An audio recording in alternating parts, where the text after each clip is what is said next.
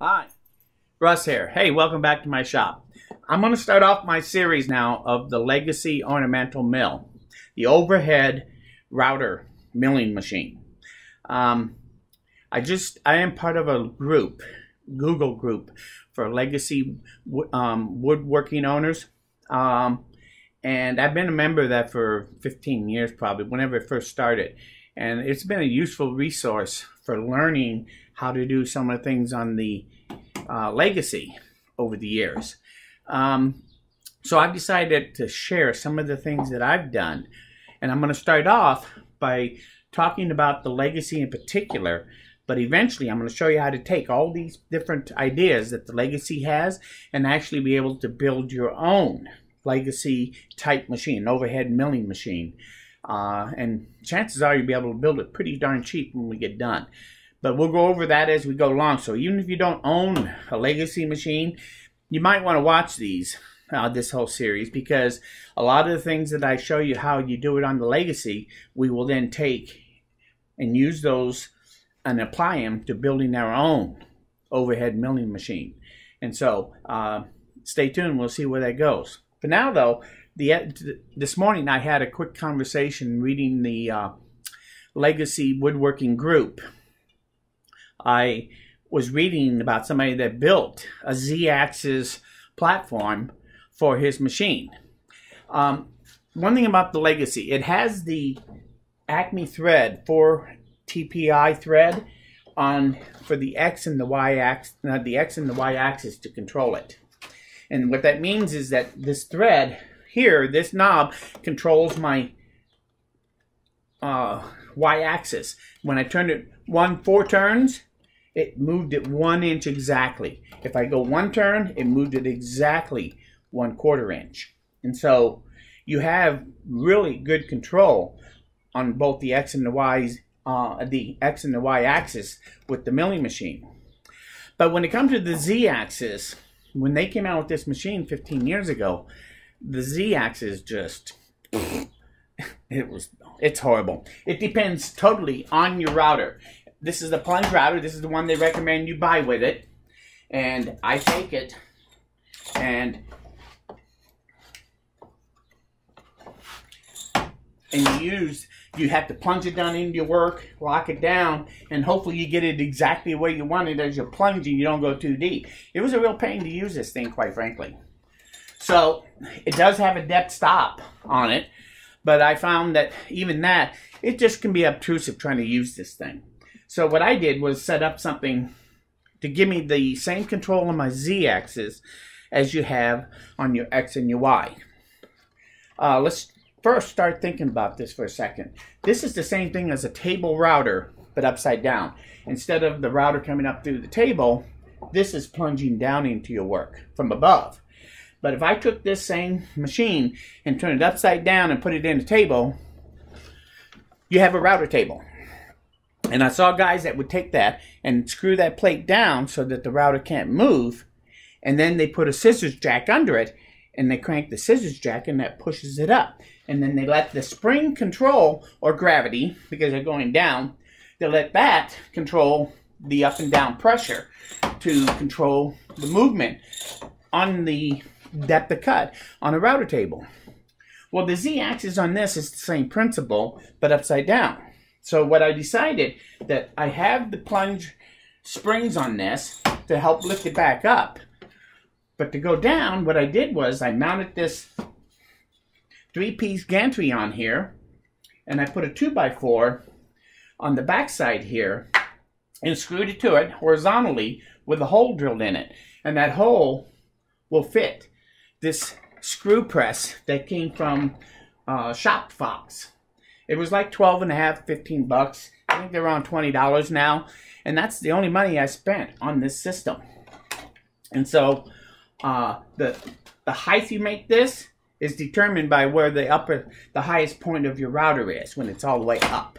And I made this so it's a 1/2 inch higher than that highest point. And then what I do is I turn the screw down. It's not even fastened to it, just have a block on there.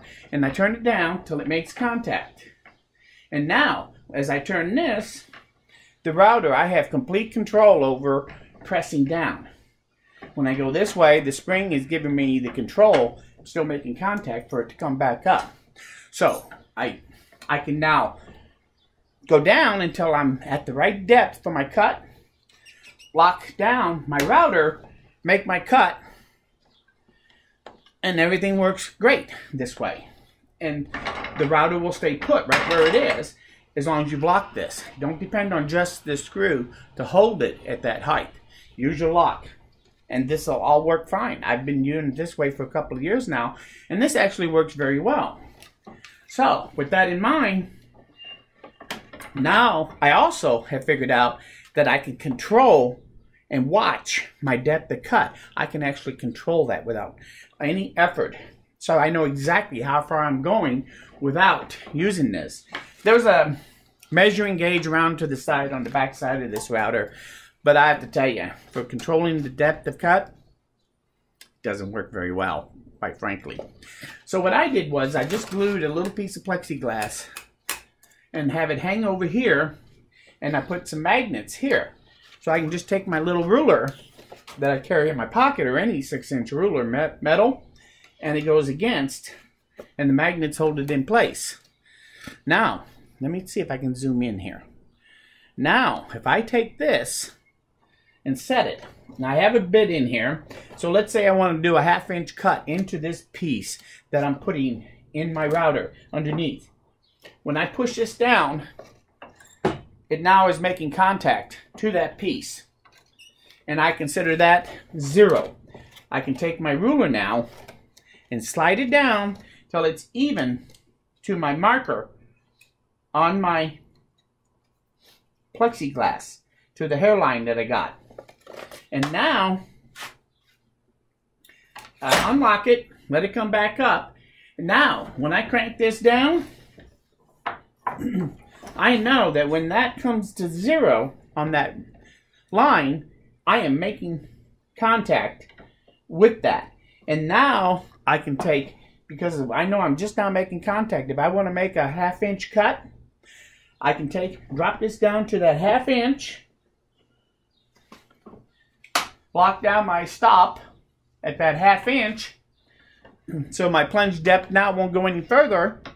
Raise this back up above 0, slide over my work, turn it on, crank it down till I hit 0, and I know it's starting to make contact to that piece. And I want to do a 1/2 inch plunge, but I'm going to do it in 2 passes. I now can crank this down to a 1/4 inch, lock down my router, go back and forth to make my mortise cut, if that's what I'm doing. Come back, make sure I'm tensioned against it, unlock it, go down that other 1/4 inch till I get to exactly a 1/2 inch, lock it, finish my cut, raise my router back up, out of the way, and now we'll have an exact dado or mortise in their cut, and it's exactly a 1/2 inch deep because of the way I set this up for my ruler and everything. So I now have complete control. Sorry about that. I now have complete control of my Z-axis simply by buying this little screw and a few pieces of plywood and plexiglass. I now can have complete control over my Z-axis on the Legacy. It has been a wonderful improvement on this machine. So if you own a Legacy with a plunge router, you can do the same setup. Now, I just built this, and it took me less than an hour to put this together to begin with, and I kind of played with it now for 2 years. And there's some things I like about it and some things I don't like about it. For example, I don't like, a little harder because of these 2 boards, it's a little harder to get in there and change out that bit. I can do it, but I don't like it. So I'm going to redo this in the very near future, I suspect. And this time I'm going to have just one arm here and then have a plate here for this to mount to. That way this whole side will be completely open. And then I'll take and put my gauge on this side instead of over here so that I can still watch my Z-axis and as to how far the travel is. So I don't need it to be quite this bulky, but this was a good start. When I built this, I put a piece of board here and one over here, and there were some screw holes already existing so that I was able to bolt this down. Then I pocket screwed this piece to that piece there, and then put the cross piece in. I put the 2x4 in here for the mounting the screw vise, and that's what I did. And so now that's what I have, and it works okay. I could probably not do anything else to this, and it'll work fine just like this. So I am going to change it, but this is one of the improvements I made on my Legacy, and this is only one. When you see some of the other things I've done, if you own the Legacy, I think you're going to want to come back and look at some of these other changes. If you don't own the Legacy, keep in mind what we're talking about here, because as I show you how to build your own, because we're going to build a small version of this, probably on the scale of a 12 by 12, but we'll see. It partly depends on what you guys want, and then we'll see what we can do. And you can build it using these same principles as I show you about this machine. You'll be able to take those and apply it to building your own machine when we get done. So I appreciate you stopping by. If you like this video, please say so. If somebody else has a Legacy machine or thinking about wanting something like that, let them know. Share it with them. So, but thank you for stopping by, and please come back again soon, okay? Bye.